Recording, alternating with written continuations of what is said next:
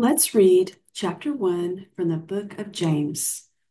James, a bondservant of God and of the Lord Jesus Christ, to the 12 tribes which are scattered abroad.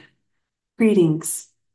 My brethren, count it all joy when you fall into various trials, knowing that the testing of your faith produces patience. But let patience have its perfect work, that you may be perfect and complete, lacking nothing. Verse 5. If any of you lack wisdom, let him ask of God, who gives to all liberally and without reproach, and it will be given to him. But let him ask in faith, with no doubting. For he who doubts is like a wave of the sea, driven and tossed by the wind. For let not that man suppose that he will receive anything from the Lord. He is a double-minded man, unstable in all his ways. Let the lowly brother glory in his exaltation, but the rich in his humiliation, because as a flower of the field he will pass away. Verse 11. For no sooner has the sun risen with a burning heat than it withers the grass, its flower falls, and its beautiful appearance perishes. So the rich man also will fade away in his pursuits. Blessed is the man who endures temptation, for when he has been approved, he will receive the crown of life, which the Lord has promised to those who love him. Let no one say when he is tempted, I am tempted by God.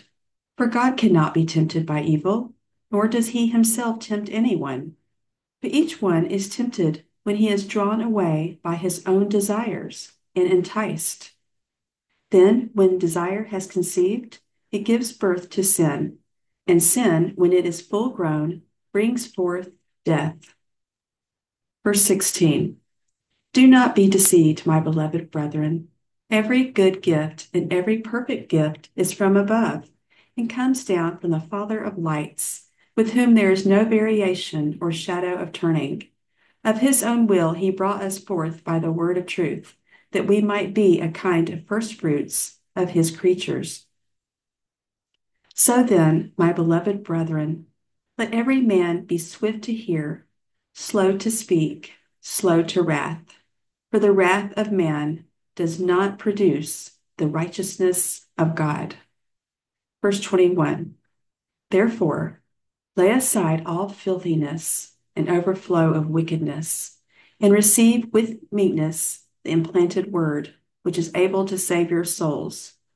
But be doers of the word, and not hearers only, deceiving yourselves. For if anyone is a hearer of the word, and not a doer, he is like a man observing his natural face in a mirror, for he observes himself, goes away, and immediately forgets what kind of man he was. But he who looks into the perfect law of liberty and continues in it, and is not a forgetful hearer, but a doer of the work, this one will be blessed in what he does. If anyone among you thinks he is religious and does not bridle his tongue, but deceives his own heart, this one's religious is useless. Pure and undefiled religion before God and the Father is this, to visit orphans and widows in their trouble, and to keep oneself unspotted from the world. That's James chapter 1, verses 1 through 27. To whom is the book of James written? Who is the author? The book of James was written to the scattered 12 tribes of Israel. This means that it was written to the descendants of Israel, also known as Jacob, and they were under the law.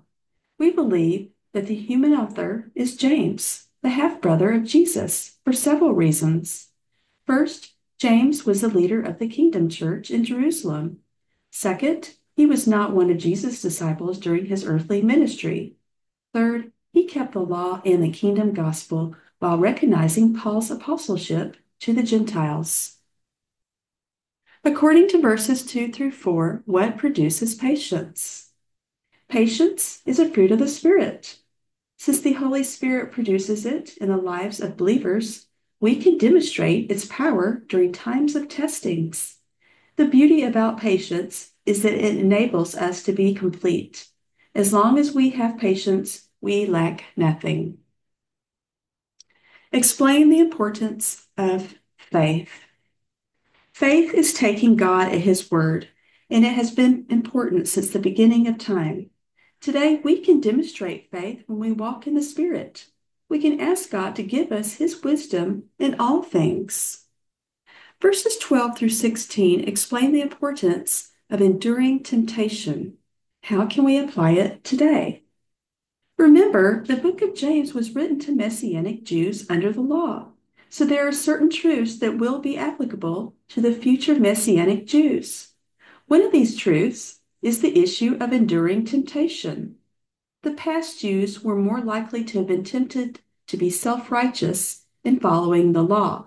The Jews in the future will be tempted to follow the Antichrist. However, we are under grace today. Thus, we can apply these principles to our daily lives in every situation. Since our flesh is sinful, it can be enticed to do evil things, such as adultery, fornication, uncleanness, lewdness, idolatry, sorcery, hatred, contentions, jealousies, wrath, and so on. Therefore, it is very important to endure the temptation by relying on the Holy Spirit. While we may not be able to avoid situations or people who tempt us to sin, we can trust in God to help us not to sin. You can read 1 Corinthians 10:13. Thus, walking in the Spirit enables us to endure temptations. What does being doers of the word mean according to verses 22 through 25? Verse 19 states, "Let every man be swift to hear, slow to speak, slow to wrath." To be doers of the word, we must listen to God's word and do what it says. If we do not obey it, then we are deceived. In order for spiritual growth to occur, we must rely on God's word. It's very clear from the scriptures that we must continuously dwell on God's word so we will not forget it. Let's look at James chapter 2. My brethren, do not hold the faith of our Lord Jesus Christ, the Lord of glory, with partiality. For if there should come into your assembly a man with gold rings and fine apparel, and there should also come in a poor man in filthy clothes, and you pay attention to the one wearing the fine clothes, and say to him, "You sit here in a good place," and say to the poor man, "You stand there," or "You sit here at my footstool," have you not shown partiality among yourselves and become judges with evil thoughts? Listen, my beloved brethren, has God not chosen the poor of this world to be rich in faith and heirs of the kingdom which he promised to those who love him? Verse 6. But you have dishonored the poor man. Do not the rich oppress you and drag you into courts? Do they not blaspheme that noble name by which you are called? If you really fulfill the royal law according to the scripture, you shall love your neighbor as yourself. You do well. But if you show partiality, you commit sin and are convicted by the law as transgressors. Verse 10. For whoever shall keep the whole law and yet stumble in one point, he is guilty of all. For he who said, "Do not commit adultery," also said, "Do not murder." Now, if you do not commit adultery, but you do murder, you have become a transgressor of the law. So speak and so do as those who will be judged by the law of liberty. For judgment is without mercy to the one who has shown no mercy. Mercy triumphs over judgment. Verse 14. What does it profit, my brethren, if someone says he has faith but does not have works? Can faith save him? If a brother or sister is naked and destitute of daily food, and one of you says to them, "Depart in peace, be warmed and filled," but you do not give them the things which are needed for the body, what does it profit? Thus also faith by itself, if it does not have works, is dead. Verse 18. But someone will say, "You have faith and I have works. Show me your faith without your works, and I will show you my faith by my works. You believe that there is one God. You do well. Even the demons believe and tremble. Verse 20. But do you want to know, O foolish man, that faith without works is dead? Was not Abraham our father justified by works when he offered Isaac his son on the altar? Do you see that faith was working together with his works, and by works faith was made perfect? And the scripture was fulfilled, which says, Abraham believed God, and it was accounted to him for righteousness. And he was called the friend of God. You see then that a man is justified by works, and not by faith only. Verse 25. Likewise, was not Rahab the harlot also justified by works when she received the messengers and sent them out another way? For as the body without the spirit is dead, so faith without works is dead also. James chapter 2, verses 1 through 26. What does it mean in verse 8? You shall love your neighbor as yourself? It means exactly what it says. We must love others in the same way that we love ourselves. This is impossible to do apart from the Holy Spirit. Since love is a fruit of the Spirit, we must allow Him to work in our lives. We can offer ourselves as living sacrifices unto the Lord according to Romans 12. James teaches in verses 14 through 26 that faith without works is dead. But the Apostle Paul teaches that we should walk by faith, not by sight. How are these two doctrines different? Note, if you are confused, please refer to my Galatians study guide on this channel. James teaches that faith without works is dead because he was instructing Jews who were under the Mosaic law. Since the fall of Adam and Eve, God has required blood sacrifices. Under the law, Israelites had to do many works to earn God's forgiveness of their sins. They had to continuously go to the priest to offer sacrifices and burnt offerings. During Christ's time, they had to be water baptized. Today, however, we're under grace. We no longer have to do works for our salvation. In this dispensation, we can come boldly to the throne of grace that we may obtain mercy and find grace to help in time of need. Hebrews 4:16. Jesus Christ is the Lamb of God.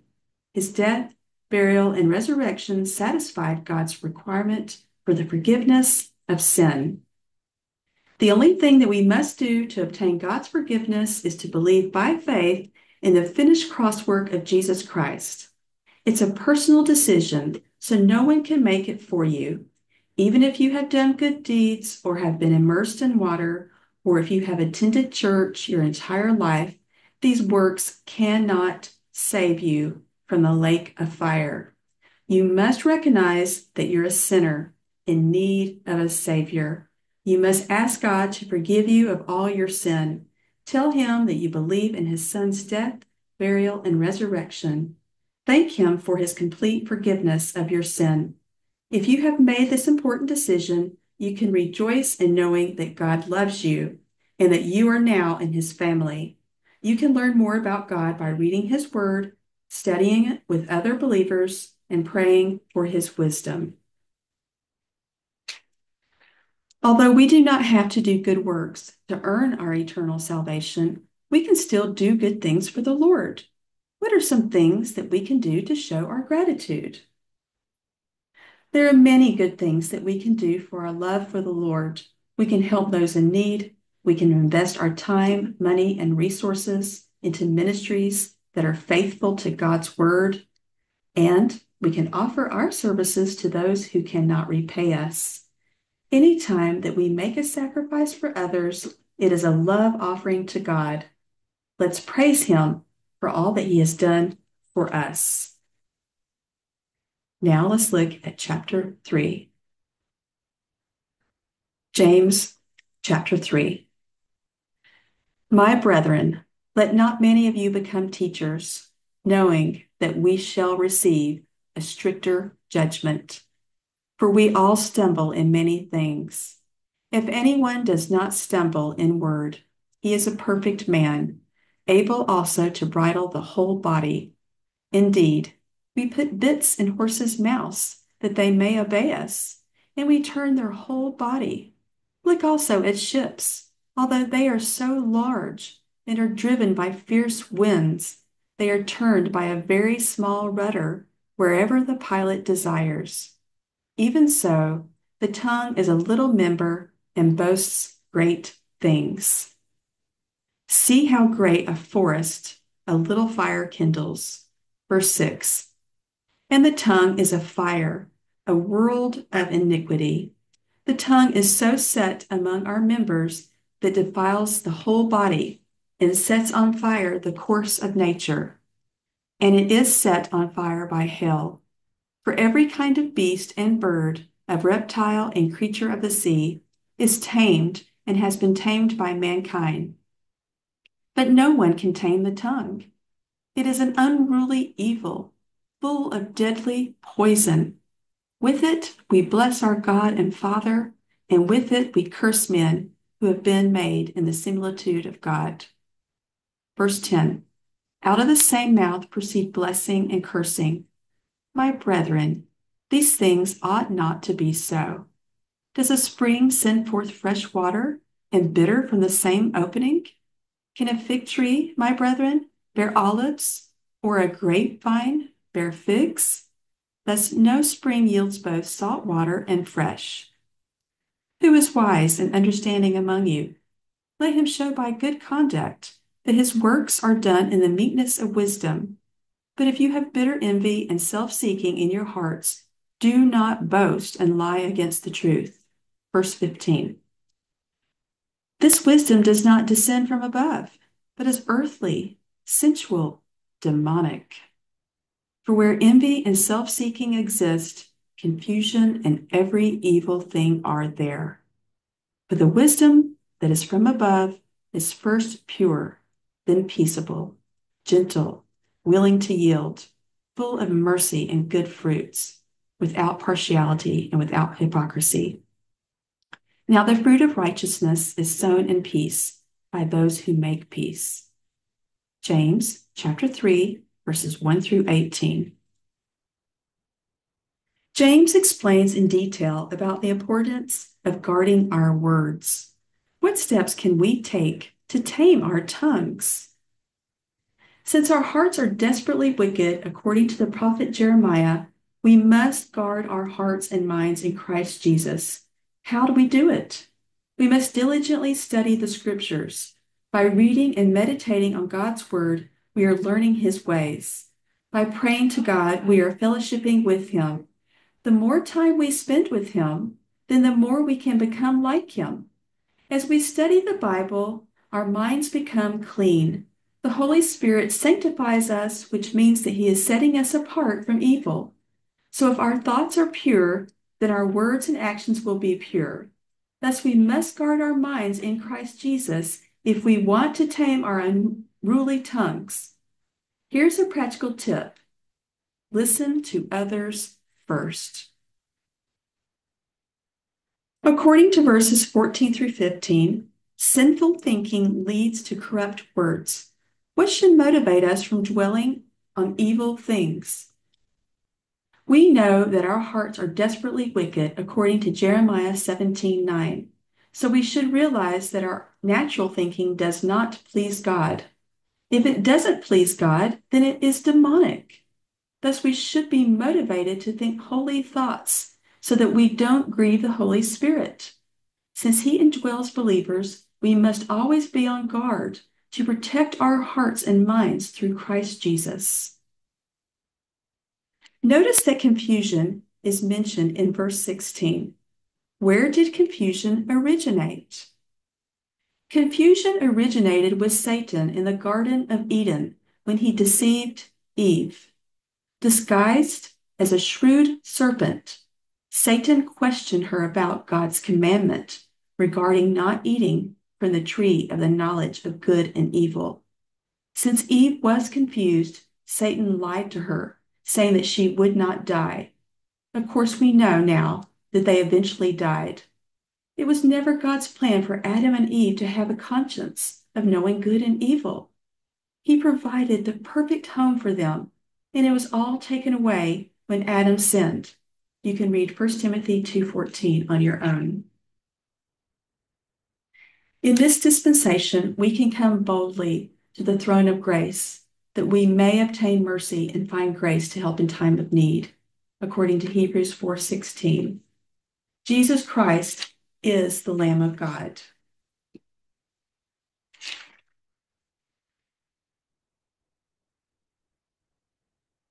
Let's continue now, chapter 4.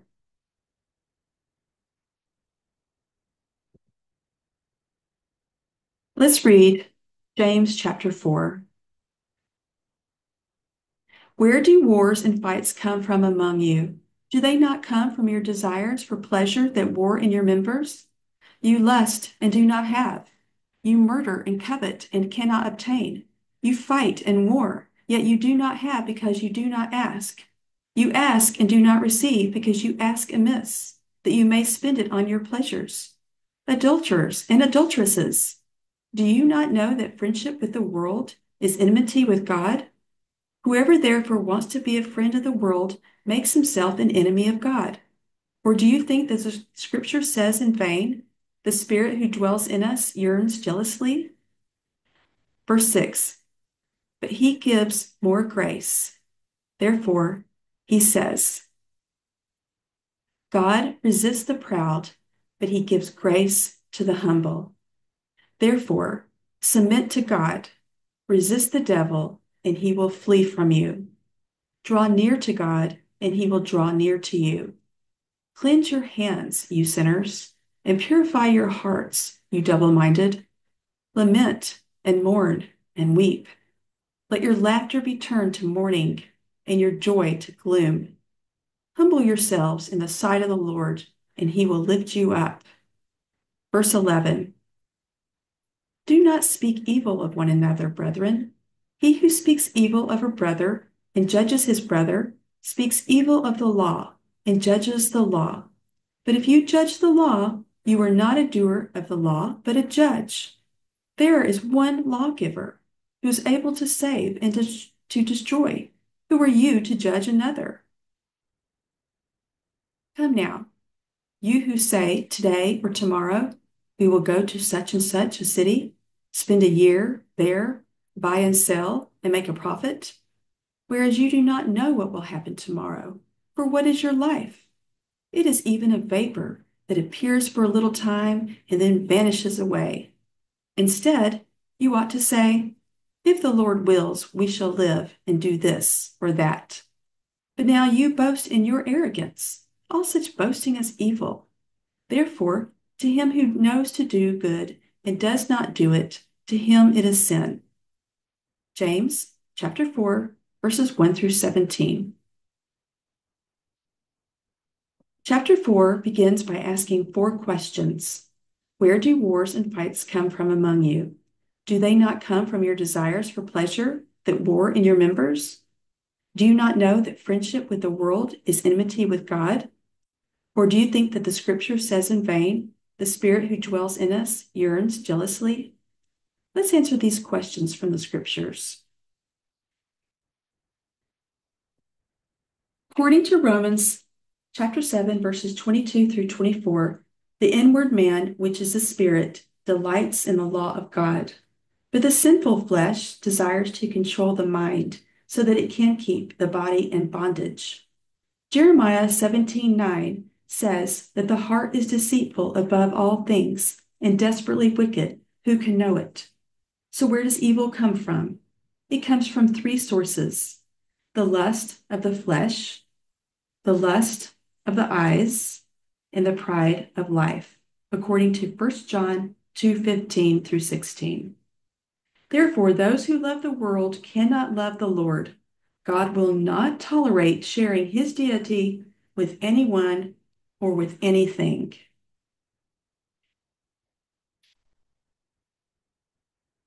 What does it mean to resist the devil? Only the Lord can help Christians to resist Satan. Since we're fighting a spiritual battle, Christians must put on the full armor of God. Even Jesus spoke scripture when he resisted Satan. Thus, we should also quote scripture. God's word is living, powerful, and sharper than any two-edged sword. We must rely on God at all times because only he is our great defender. Walking in humility pleases the Lord. How can we be humble? According to verse 10. We can be humble by obeying God's holy commandments. He instructs us to love others as we love ourselves. How do we show God's love to people? We can serve them, we can honor them, we can respect them, and we can invest in them. Simple acts, such as helping strangers with random acts of kindness, can go a long way in being Christ-like. Volunteer work is always appreciated, as well as helping out in the community.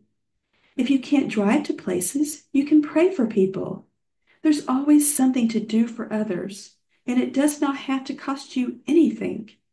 Just aim to serve rather than expect others to serve you. Verse 14 says that our life is a vapor. What can we do with this short period of life that we're given? Since our lives are not our own, we should use God's time and his resources for his glory. Did you know that everything you have belongs to God? The air you breathe, the food you eat, your marriage, your children, your finances, and everything else belongs to God. We are only temporary stewards of his possessions.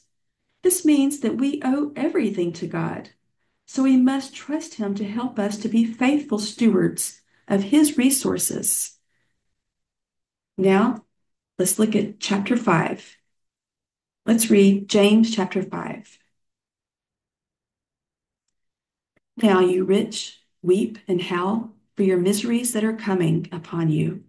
Your riches are corrupted, and your garments are moth-eaten. Your gold and silver are corroded, and their corrosion will be a witness against you and will eat your flesh like fire. You have heaped up treasure in the last days. Indeed, the wages of the laborers who mowed your fields, which you kept back by fraud, cry out. And the cries of the reapers have reached the ears of the Lord of Sabaoth. You have lived on the earth in pleasure and luxury. You have fattened your hearts as in a day of slaughter. You have condemned. You have murdered the just. He does not resist you. Therefore, be patient, brethren, until the coming of the Lord. See how the farmer waits for the precious fruit of the earth, waiting patiently for it until it receives the early and latter rain. You also be patient. Establish your hearts, for the coming of the Lord is at hand. Do not grumble against one another, brethren, lest you be condemned. Behold, the judge is standing at the door. Verse 10. My brethren, take the prophets who spoke in the name of the Lord as an example of suffering and patience. Indeed, we count them blessed who endure. You have heard of the perseverance of Job and seen the end intended by the Lord, that the Lord is very compassionate and merciful.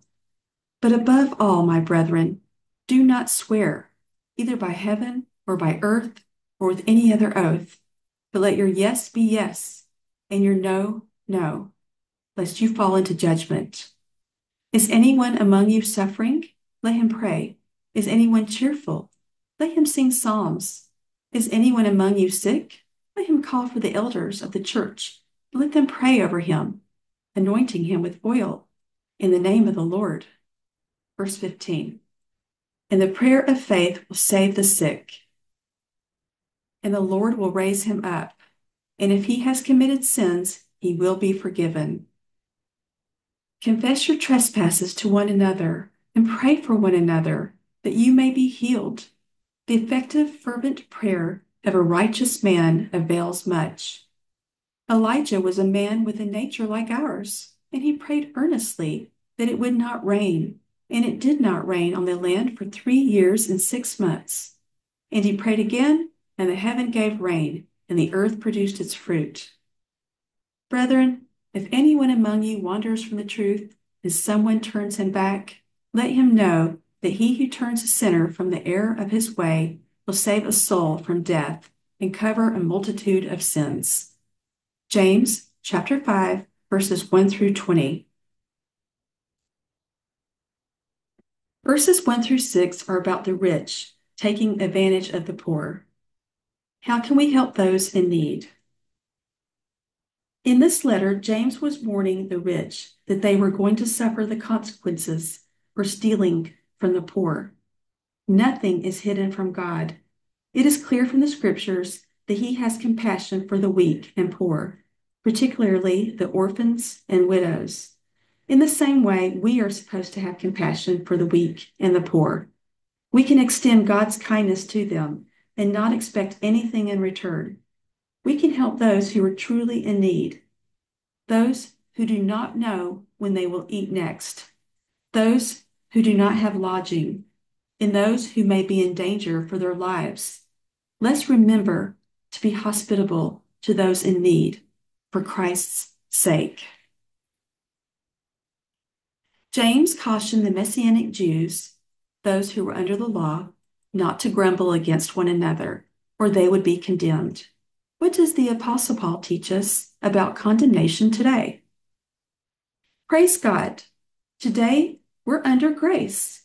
This means that we are Christians and we are not condemned for our sins.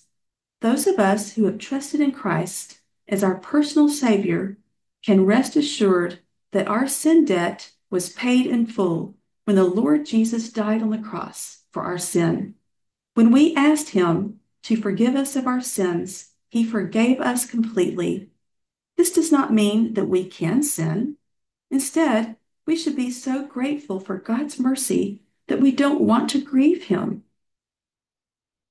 According to verse 15, the prayer of faith will save the sick. How is this verse taken out of context today? In this context, the prayer of faith will save the sick means that their action determined the outcome. Remember, these were Messianic Jews living under the Mosaic law. They had to do works to please God. There were 613 laws that they were supposed to obey.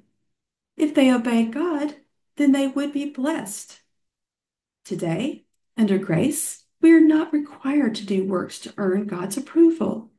The only thing that He requires today is to have faith in Jesus Christ for the forgiveness of sin. We should always have faith in God, and we should obey His word. Out of 613 laws, only 9 of them are reaffirmed by the Apostle Paul. According to Romans 13:9, we should not commit adultery. We should not murder. This includes killing the unborn. We should not steal. We should not lie. We should not covet. We should love the Lord our God. And we should love our neighbor as we love ourselves. Therefore, to answer the question, verse 15 is taken out of context because people think that if they have enough faith, then they will be healed. While we should always have faith in the Lord, we should not place our faith in sinful humans. For instance, in some churches, the pastors claim to be faith healers. While God can use humans to heal people, it is not the humans who are doing the healing. It is God. Only He is the great physician. Even the Apostle Paul was not able to heal Timothy when he had stomach issues. Therefore, let us rely on God for healing, not on sinful humans. Only God is enough. As the Apostle Paul says in 2 Corinthians 12:9, God's grace is sufficient. Therefore, let us continue to pray for one another and put our faith in Christ. I hope these scriptures are a blessing to you as they are to me. May the Lord bless the reading of His word. Thank you. and God bless you.